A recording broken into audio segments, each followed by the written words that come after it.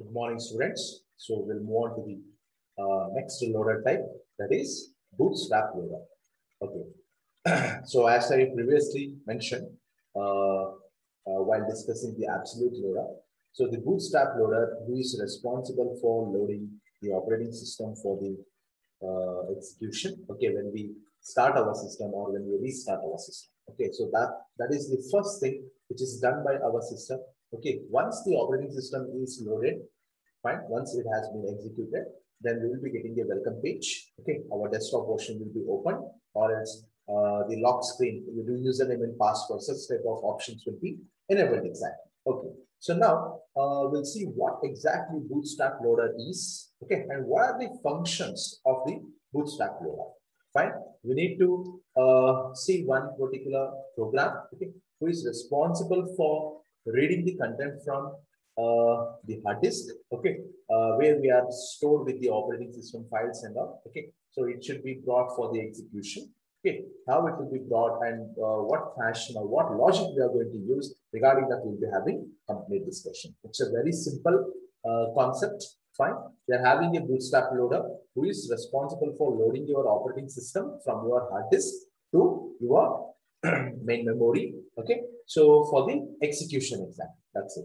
First, we'll go through what is Bootstrap loader. So we'll see the definition. A Bootstrap loader is a special type of absolute loader that is executed when the computer is turned on or restarted. So this loader, when executed, loads the first program to be run by the computer, usually an operating system. Okay, so this is what the definition of Bootstrap loader is. Okay, so this is the first thing, okay, which is done in our system when we begin with our execution, or when we begin with our or when we start our program, or when we start our laptop or desktop or any kind of application. Then we'll see what is the working principle or the function of Bootstrap loader. So the Bootstrap loader works as shown here. The Bootstrap loader shown in example 3.3. Okay, we are having one program in next slide. We'll see that what it is written into ROM at the address 0000. Okay, so this program, whatever I'm going to show, okay, so that is written in an address beginning at location 0. So this is the first thing in our ROM example by the manufacturer. So when we are manufacturing our system, okay, the first thing in our read-only memory should be what? These particular Bootstrap loader. Then the Bootstrap loader loads the operating system residing usually in the hard disk into main memory, starting at a fixed address 0080. Clear? Okay. So 0 is a location where we are having the Bootstrap loader. Okay, but for the execution, we are having a fixed location which is called as 80. Okay, address location 0080, where we need to, okay, start uploading the content from your hard disk to the main memory. Very careful. See, your Bootstrap loader is available inside the ROM at location 0. Okay, but when we are loading, when we are trying to load the operating system, we are loading into the main memory in a location 80. Here, in a location 80. Whenever we load any operating system, it will be loaded in a location 80 exactly. This is fixed. It won't change. Remember. Finally, Bootstrap loader executes a jump to address 80, and thus OS will start executing. See, once the complete operating system files being loaded to the main memory for the execution, okay, your Bootstrap loader, okay, when it find the end statement, okay, when it find the end statement, we are identifying by 04, okay, value called as 04, which identifies hexadecimal value it is, okay, 04, which identifies the end of the particular file example. Okay, when it reach the end of a particular file, then the loader will jump to 80th location. Okay, why it is so? See, while discussing the object program of assembly level language also, we are having 3 different files. Okay, header file, text file, and end file. Is it? End file consisting of what? The beginning address of the program. The same way, your Bootstrap loader also, when it finds the end statement, it will just go to the location from where exactly the program begins, right? The program is beginning at 80th location, so it should go for 80th location. Why it is so? Because from 80th, we need to start our program execution. That's why we are loading or we are diverting our pointer to beginning 80 exactly. Okay. Once the OS is fully loaded, the user can start giving the command so as to utilize the resources of the system. Okay. So once the OS get completely executed, then we can start giving the instruction to our system exactly. So here, a Bootstrap loader for SIG-XC we are having. Just observe it very careful. So this is the main program. Fine. This is the main program. Who is responsible for reading a content from the hard disk and placing it to the main memory at location 80. At location 80. See, here we are dealing with only the hexadecimal values. Remember, only the hexadecimal values.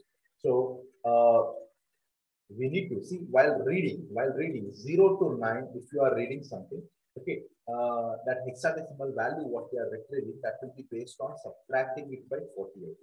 Okay, but after subtracting it by 48, if the resultant value is more than 10, then again we need to subtract it by 7 so that we can identify A to F. Okay, hexadecimal value 0 to 9. Okay, 0 to 9.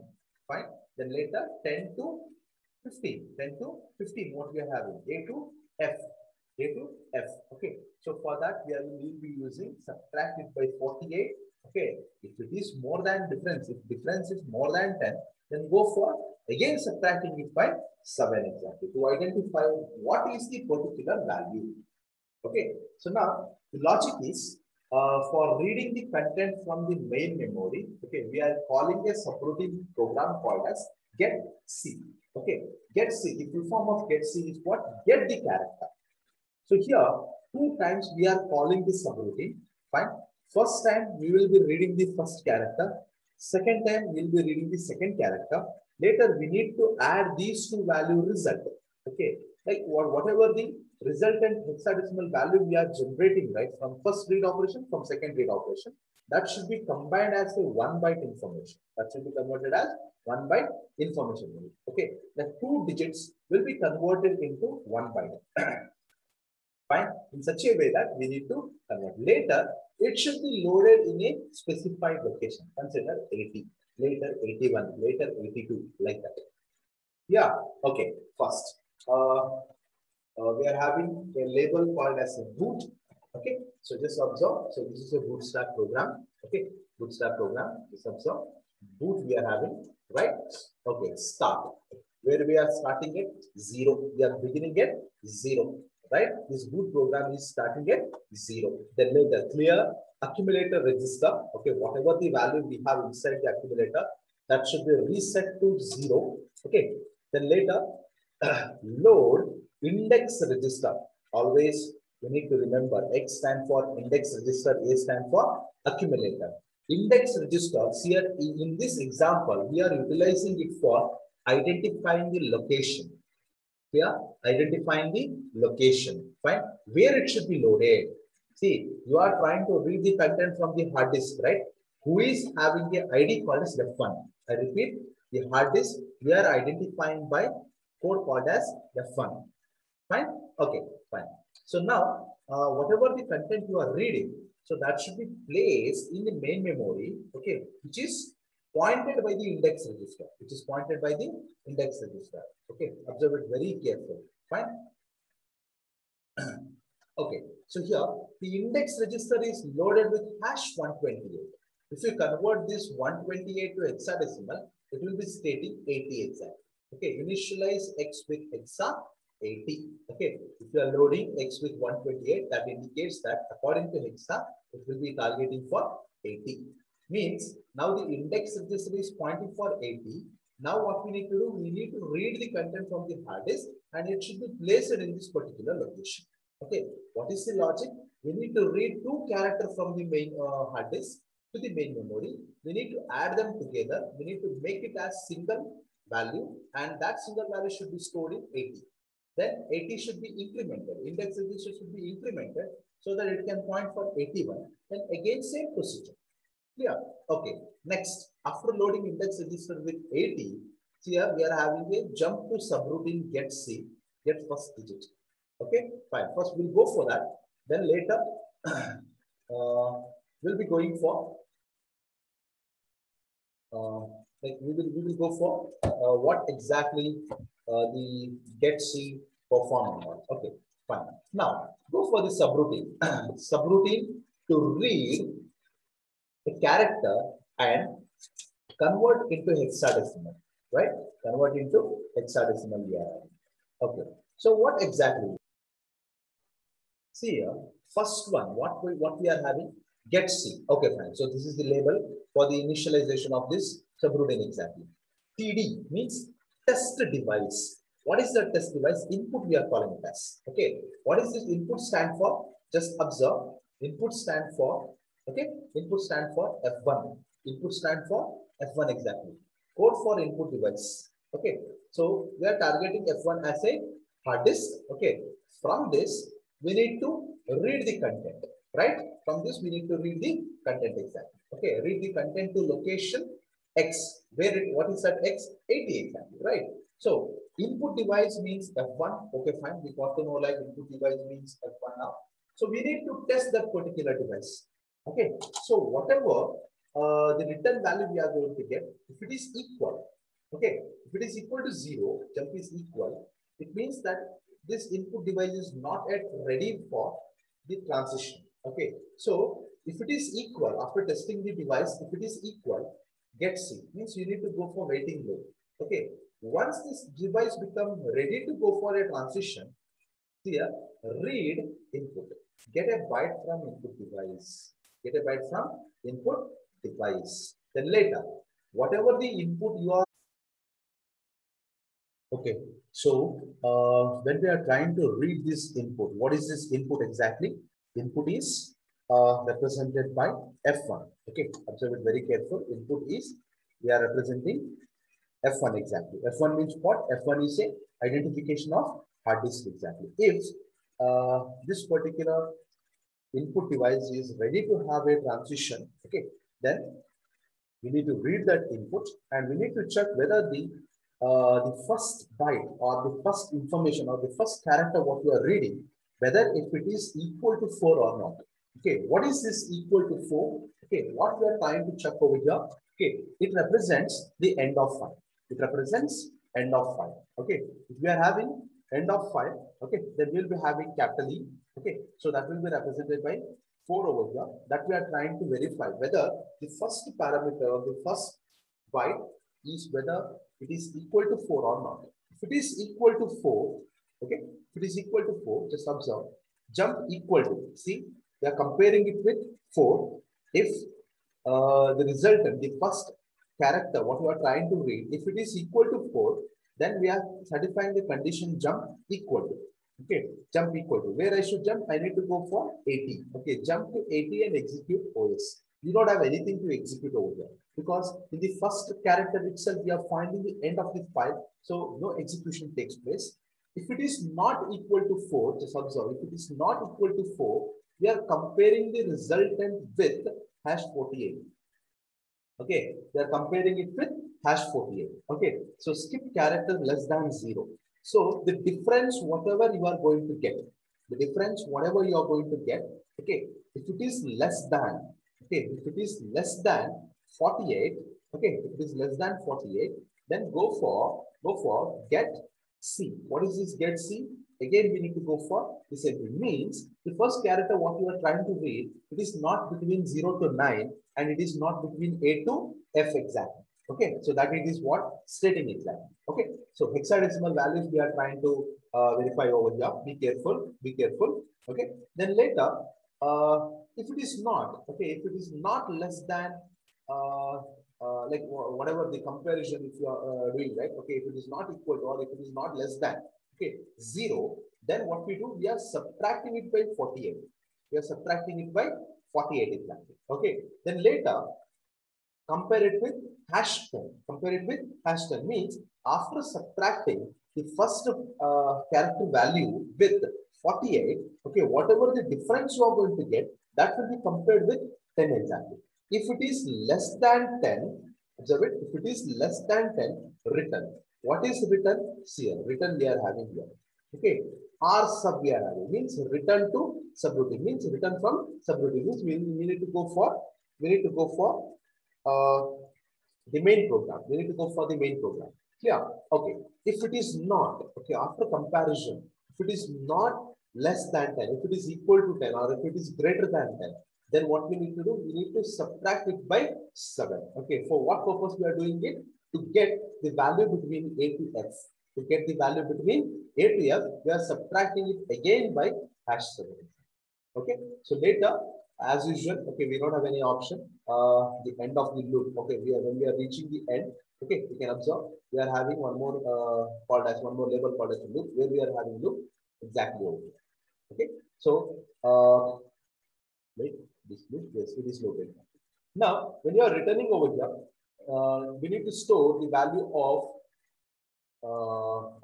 value which is available in the accumulator, because you are reading the content right back to the S exactly. Okay, we are using one more register. For that, we are going to save exactly. So now for this register S, which is holding the first value, okay, shift left. Okay, how many places? 4 places we need to shift. Okay, so that we can target for the next byte exactly. Okay, we need to target the next byte. We need to read the second value. Okay, first value we already read. It is available in the S. Now we need to go for one more value. Okay, so now just observe.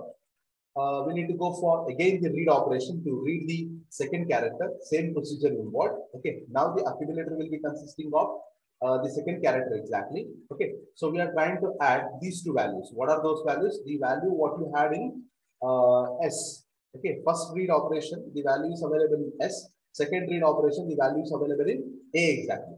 Convert two digits into byte. Okay, so whatever the value we are having in S, whatever the value you have in the A, both should be added. Okay, both are the register, both should be added. Okay, so then later we'll be getting what? We'll be getting a 1 byte result exactly. When you are adding two values, you will be getting 1 byte result. See, just observe. We are trying to get 0 to 9, then 10 to 15 exactly. Is it right? Okay, 0 to 9, 10 to 15 exactly. Okay, so here 1 byte is more than enough, okay, to represent them exactly. Fine. Okay, then now observe here, after getting the particular 1 byte information, so that will be that should be stored exactly. So here store character, okay, 0 comma x, 0 comma x, means we need to store the result. Okay, 1 byte of information, whatever we are generating, right? Okay, that byte, okay, should be stored in some location. What is that location? X exactly. What does X stand for? X stand for the index. Okay, X is targeting for location 80. X is targeting for location 80 exactly. Yeah. So now next fixed register we are having. Okay, so here we are using both the index register. Okay, don't create any problem over here. We need to add one for the value of X, one for value of X exactly. What is the value of X right now? 80 exactly. So 80 plus 1, it will become 81. So after adding that, you'll be targeting for 81 now. Then again, same procedure continues. Then jump to loop. So you're coming back over here. Then jump to subroutine. What is that? Get C. So you'll be trying to read the next value exactly. Read the next value. Continuously, it will be incremented. Okay, so that we can, when we are trying to find the end of the file, okay, then we are coming back to the starting position, and again the execution takes place exactly. So this is how your Bootstrap loader used to work exactly. Okay, fine.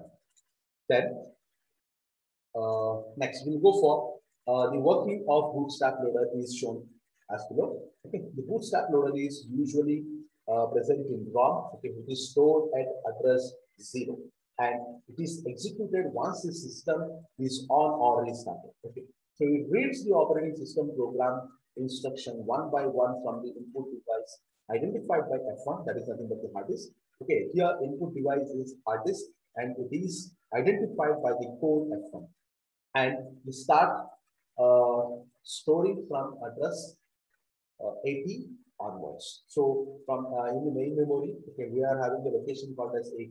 From 80, it will start storing the content information. Then each byte of object code to be loaded is read from the input device F1, okay, as 2 hexadecimal digit, just as it is a text record of a SIP object program. So we need to read two different characters and we need to merge it as a single, okay, single value, okay, single byte information exactly. Okay, then later it should be stored in 80, 81 like that. Okay, much of the work of the Bootstrap loader is performed by the subroutine getC. Okay, getC is used to read a character and convert into hexadecimal digit. Okay, it is invoked twice in the main program and two characters are converted into a single byte. The resulting byte is stored at the address currently in register X using store CH instruction that refer to location 0 using index addressing itself. Then the fix instruction is then use it to add 1 to the value in X. After all the object code from device F1 has been loaded, the Bootstrap jump to address 80, okay, which begins the execution of the operating system. Okay, so the concept is very simple. See here, we are having Bootstrap loader inside the ROM, okay, at a location called as 0. From 0, we will be having the complete instruction. So whenever we turn on our system, fine, the operating system which is residing in the hard disk, it should be brought to a main memory from location 80. Okay, so each and every memory location, we need to store it by 1 byte of information. Yeah, only 1 byte of information we need to store. At a time, we are reading two different characters. It should be converted to a hexadecimal. Okay, then later both should be added. Fine, and we need to convert. We need to get 1 byte information over here. Fine. Okay, after getting the 1 byte information, it should be stored sequentially like 80, 81, 82 such that. Okay, that's it. When we are reaching the end of the file, okay, from the hard disk, okay, means operating system file, when we are reaching the end, your Bootstrap loader will jump to location 80. Then the execution takes place from 80 to end of the file. So this is how the Bootstrap loader used to work. Okay, so this is it from our students. So we'll begin with next topic, that is machine dependent loaders. Okay, machine dependent features of loader and machine independent features of loader. Okay, that we will see in next class. Thank you, students.